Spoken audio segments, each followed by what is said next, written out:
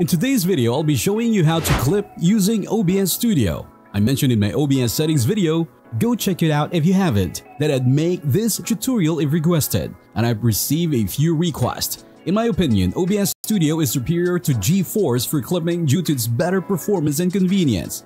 It also demonstrates how to make OBS start with Windows, a feature not many people know about. Let's get started.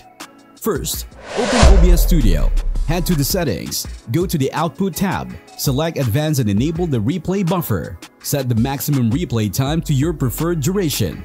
I use 50 seconds if you're using the CQP rate control. You don't need to change the maximum memory. Apply the changes and you'll see a replay buffer icon. Next, go to the hotkeys section and assign a key for save replay. I use Ctrl+F, but you can choose any key. That's it. Now you can start the replay buffer and use the hotkey to save clips to your specified output folder.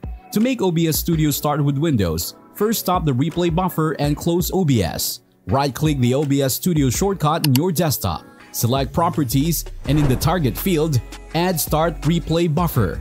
At the end, click Apply and OK. This ensures OBS will start the replay buffer automatically when launched. To have OBS launch with Windows, press Windows+R, type Shell Common Startup, and hit OK. This opens the Startup folder. Drag the customized OBS shortcut into this folder. Now OBS Studio will automatically start with a replay buffer when you turn on your PC.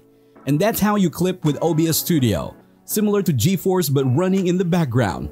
Ready to clip whenever you hit your hotkey. I hope you found this tutorial helpful.